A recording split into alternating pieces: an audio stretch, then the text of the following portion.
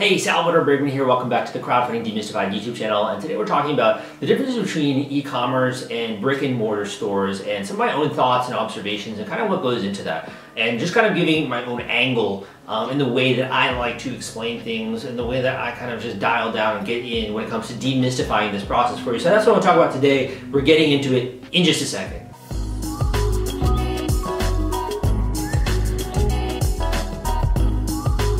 Okay, so what are some of the differences between e-commerce and brick and mortar stores, and also like which one is the best fit for you, right? So obviously I can't speak in general to everyone that's out there, but I kind of want to just like start the discussion and begin to give people ideas. So if you do have any thoughts on this subject, we'd love to hear from you in the comments section down below. Also give me a thumbs up if you do like the videos that I put out, and also some of the other stuff that I got out there. We talk a lot obviously about Kickstarter, Indiegogo, and e-commerce on the channel, but I also want to balance that out with some of the different ways that the brick and mortar stores are just different. So let's get into some of the pros and cons. Well, first of all, I want to talk about a subject, which is marketing, right? So I think this is really important because the way in which people experience products are different. The way in which you're going to consider buying a product is going to be different in person versus online, right? And that's going to really inform a lot of the ROI of different marketing advertising you're doing. But also, it's important for you to know as a creator of the product how people are consuming it, right? So first of all, when it comes to brick and mortar stores, I first want you to think about how you find out about products that you consider buying. For a lot of people out there, it might be from television, it might be seeing their brand somewhere online sometimes. It might be they're just walking through the store, right? And they happen to notice a product, or they're going for a particular aisle, like they're looking to go into CVS and maybe get some kind of shampoo, right? Or get something that's a man's scent or like cologne or something like that, and they go to that section in CVS or in whatever pharmacy, Walgreens, whatever. They go there and then they discover a couple other products that are there. So there are a lot of different ways that this happens. In general also, I mean, people will still look through catalogs, they'll look at coupons, and maybe they discover about new products that way and they consider buying them, then go in store in order to purchase it, right? So there's a certain degree of demand, which is influenced by marketing. If you see something on Shark Tank, you might go into the as seen on TV products when you're going into a particular store. However, you might also be like me, you go into Dick's Sporting Goods, right? And you're thinking about maybe learning how to box, and you're going there and just looking at different equipment and boxing stuff, end up seeing something else, you're like, oh, I want that thing, right? So there's a lot more of what I call serendipity when it comes to more brick and mortar stores, where people are just shopping in general. They don't always know what they're going to buy.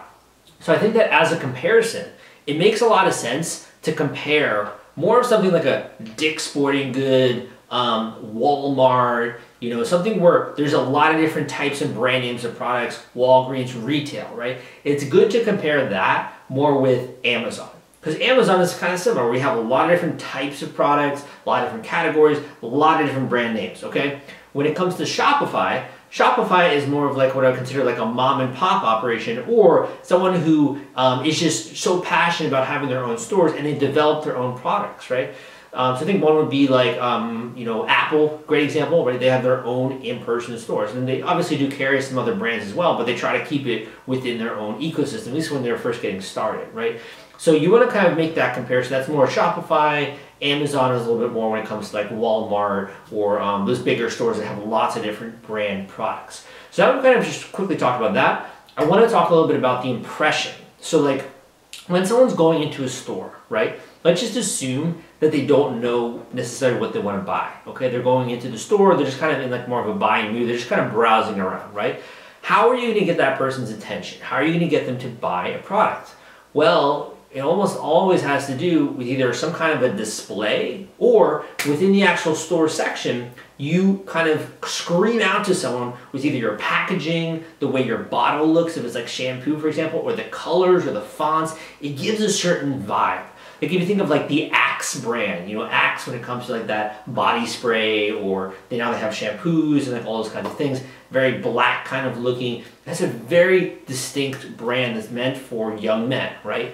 And you have other types of products, more like a Dove, right? Dove has a very different type of branding and even commercials and feeling when you look at their products, right? The shape, the colors, the fonts that they're using, they're appealing to different customers. So a lot of the marketing within brick and mortar stores has to do with, is this product screaming out to me? right? When it's on the shelf. Is this thing capturing my attention? Is this getting my eyes to go and look at this? And if I am considering buying something just in a general category, am I going to be comparing two things and like, this one says that this shampoo, or that this, let's say this toothpaste has teeth whitening, and this one doesn't. Oh, I want teeth whitening, right? So I'm going to go after that one. It's also calling out to a certain type of customer. So you kind of almost want to think of it as the packaging, the look and the feel, the branding of the actual product is more in line with an advertisement, right? Because if you think about running a Facebook ad or digital marketing ads with e-commerce, you are trying to do the same thing. You're trying to scream out to someone, right? Who's looking and scrolling on their phone. And like, you're trying to get them to stop a scroll stopping ad and to consider purchasing it, right? And there maybe isn't the same comparison unless it's like Amazon, but it's in the same way you're trying to scream out to someone. So brick and mortar, naturally as a creator, you have a little bit less control over the environment in which you are selling this. Because maybe you have the ability or have the rights to have a stand with your product, or maybe you don't. Maybe there are certain criteria when it comes to what you're allowed to include on the labels or the packaging or the way that the thing looks, right? Or the size and how it has to fit on the shelf. So there are different requirements there. But what you should take away is that so much of your success is going to obviously come from some of the marketing you're doing outside of the store, but also within the store. How you're capitalizing on the foot traffic, how you're screaming out to someone, how you're comparing, the look and the feel of the product. Those different things are going to matter so much more when it's in person, because also a lot of these are just very impromptu decisions when it comes to that. Now, when we're comparing that to more e-commerce, it's a little bit different, right? Because you can see, on Shopify or on Amazon, you can see a photo of the product. You can kind of get a sense of how it looks, and you might even scroll down, and there's then more potential on an Amazon page or the Shopify store to be able to experience the brand and how it feels and some of the stuff that they're trying to draw your attention towards. But it's a little bit different, if you know what I'm saying.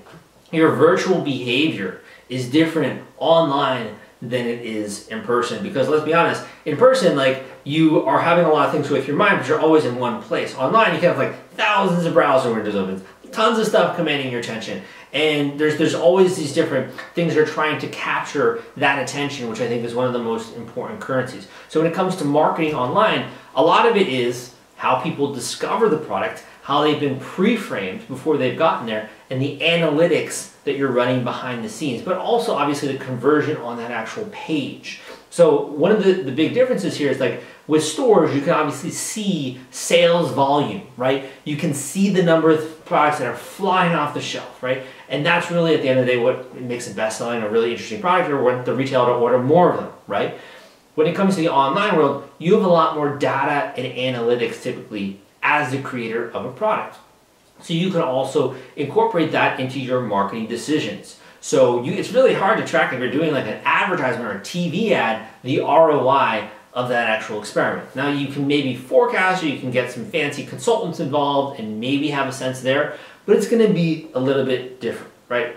Also, when it comes to marketing, you might have word of mouth marketing, right? That's happening in a brick and mortar store or in person, where people are telling you, got to check this thing out. You got to try this new cookie cutter, right? Or you got to try this new device that I love that just purifies the air in my house, or this other thing, this air fermenter, or like this perfume, right? You got to try out this thing.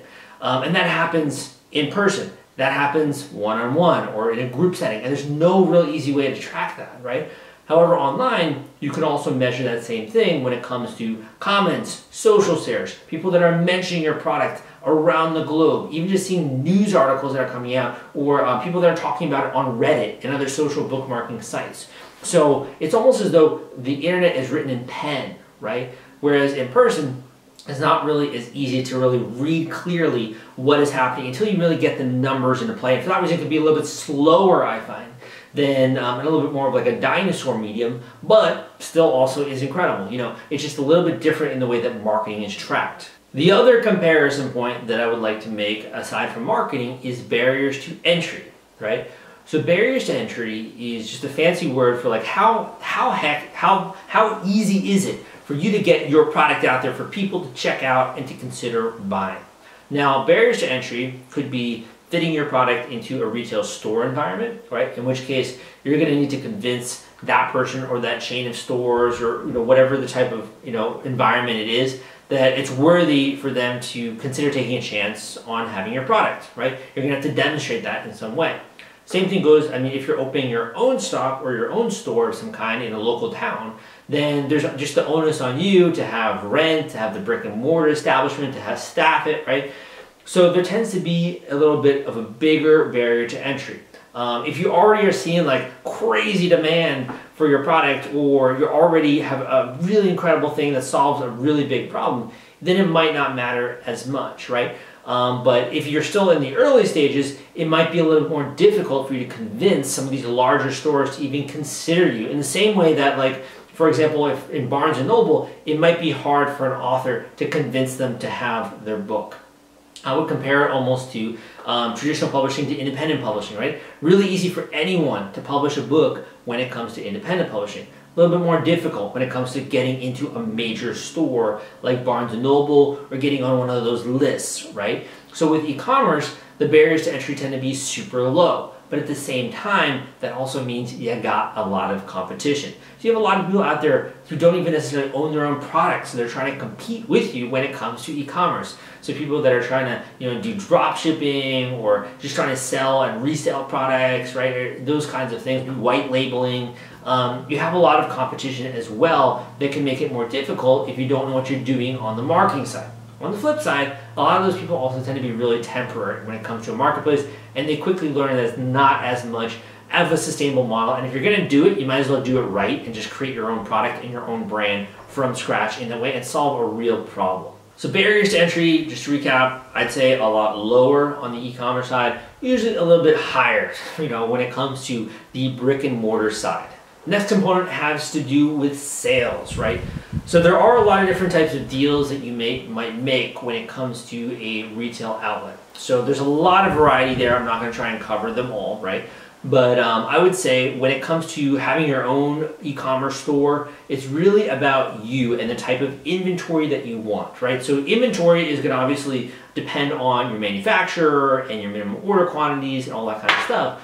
But also you want to think about, like, do I want to have extra inventory so that when I sell out, I can continue selling until I get the next inventory order. If I'm doing something like a Kickstarter campaign, what is going to be my minimum order quantity? I'm going to get double that maybe if I'm going to sell on Kickstarter, then also sell with a Shopify store or with Amazon, right? So there are all so many different requirements there that you might have as a particular creator, but you do have a lot more control over it. Now, obviously you have to have a fully stocked store. If you're doing stuff like Amazon, you don't want to sell out, right? You want to make sure that you're always increasing your inventory and these kinds of things. But at the end of the day, it's not the worst. It's not going to be a nightmare. And also, when it comes to that, it gives you a lot more say over how quickly you want to sell if you're doing your own store, for example, on Shopify. So you could have the product go through periods of being available or not available. And that's honestly your decision. You might be missing out on some sales and some money, and you might have some angry customers who want to find out when the thing comes out.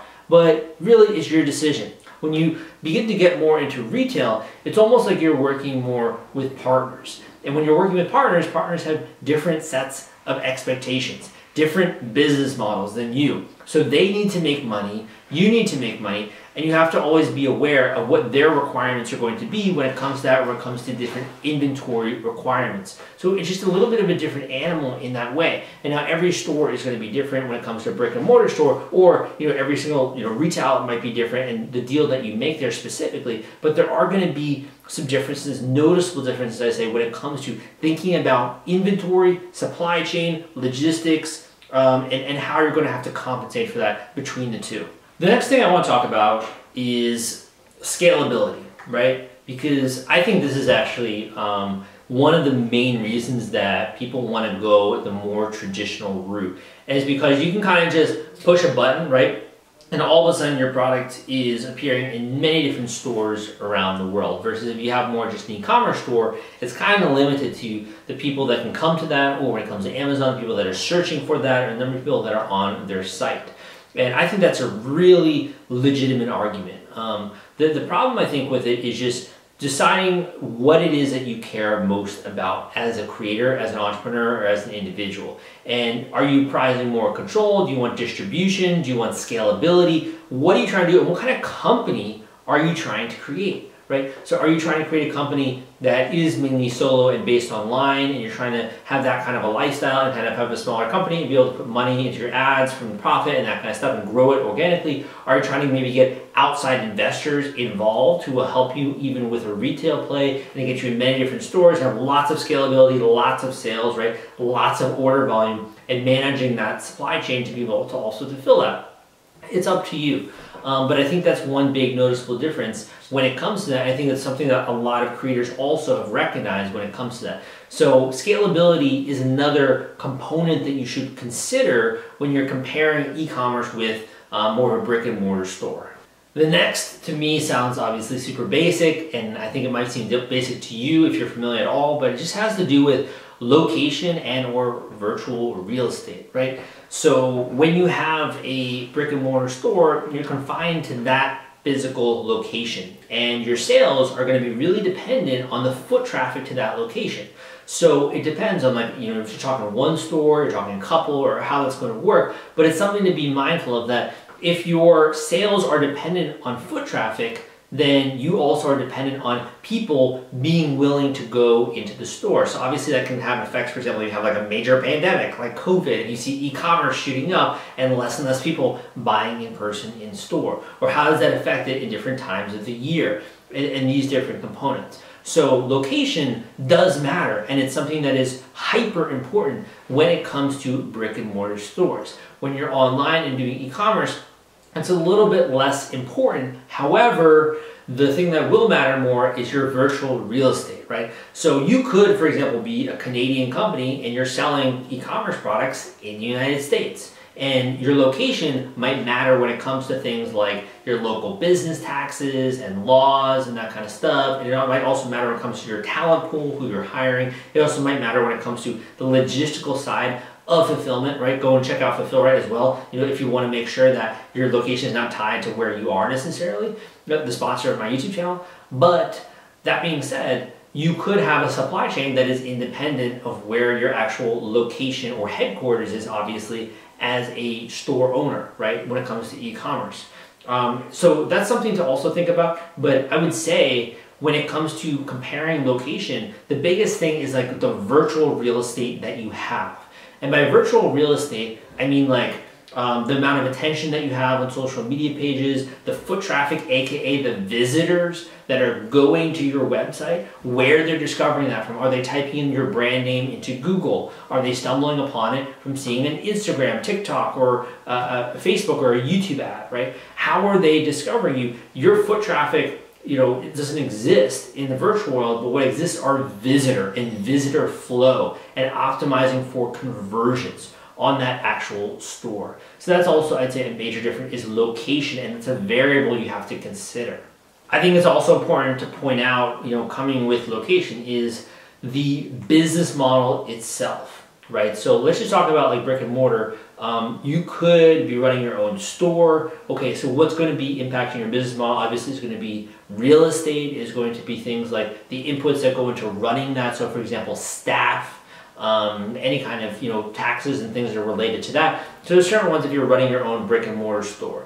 When it comes to like, you know, retail and that kind of stuff, there are obviously some different costs that you have to take into account there when it comes to what your product price is, what you're selling it to them for, what they're selling it for, right? So there are some different things to think about there.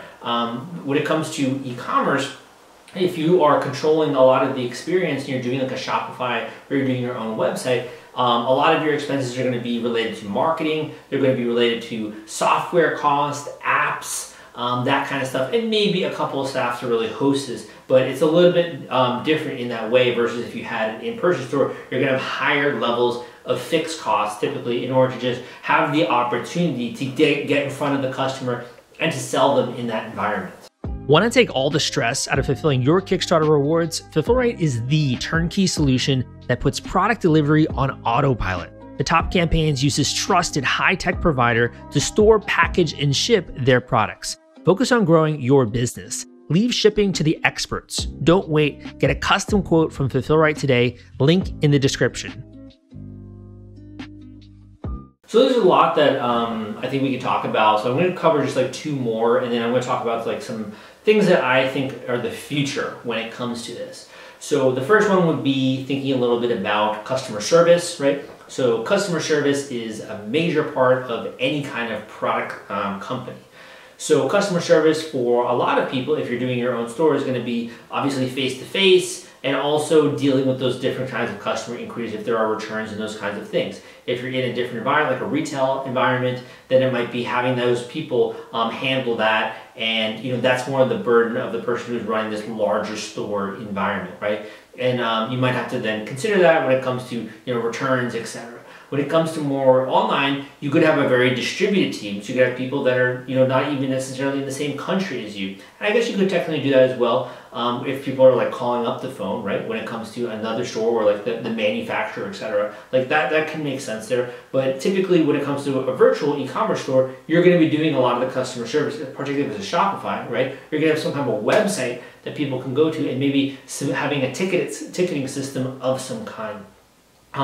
That can be pros and cons, right? So having a ticketing system and staffing the store is something to be aware of, but it also can make sure that people can have ready access in that way, and you don't always necessarily have to set up like a phone line or something like that in order to offer customer service. So this is just another variable. Another variable on top of that, I would say, just even before that, would be like transactions and how transactions happen, because if you're doing this brick and mortar store, you might have to set up your own cash register or use something like Square or different apps that are out there in order to accept payments. Or you might be even just accepting cash payments. Like it depends, obviously, on your unique situation. Online, it's obviously going to be exclusively online payments. You have to have a good payment processor and be aware of the different fees that are being charged there. And if you're collecting everything that you need to when it comes to sales tax, where is the buyer located, right? If you're more just in one area, buyers are going to be located in that area. If you're doing e-commerce, they might be located around the world, right? So there are different variables to consider when it comes to the transaction,